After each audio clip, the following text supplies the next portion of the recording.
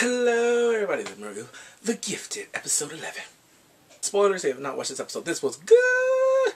Alright, starts with Blink, she's on a date. I'm like, man, he ain't that right man for you. Shoot, talking about y'all saw a sappy movie. Be a man. Be a man. Okay, you should have saw Hitman, that's what you should have saw, but no, I guess they would have saw the Love movie. But no, they're by some fanatics, for purists or something like that. And they have some crosses right there, and they're like, you're a mutie. And they actually put it on her car, like, what you doing in my car? I'm a human. You shouldn't be with a human. I'm like, okay, fanatic, I know who those people are. Starts with a T. I was like, yeah, so anyway, he leaves, and he's like, go, go. He saves her, but the thing is, like, just go, go, go, go. And now, everyone's back in the underground, and they're confused. Because some people are like, wow, I want to fight. I want to rage. And then some people are like, I hate the damn triplets. Yeah, I'm like, And then we find out it's part of the Hellfire Club. It's from the comics. And then we find out their names are Frost.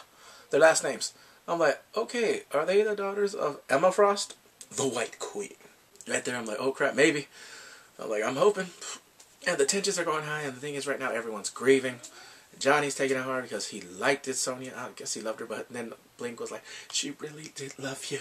And everyone's like, what the hell do we do? And then they come barging in like, we need your help. You have the muscles, we have the information. Bitches! They told him this whole thing, and next thing you know, Polaris, she kind of wants to help, but she's like, nah, F them.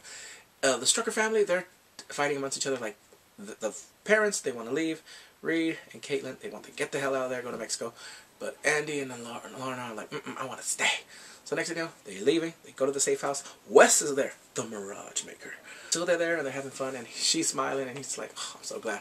The next thing you know, the Frost are working their manipulations. Yeah, they're talking to Polaris, trying to manipulate her to join the cause.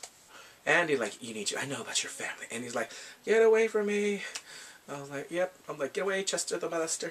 But I was like, this is crazy because they're trying to do it. And then next thing you know, the safe house they're at gets tipped off.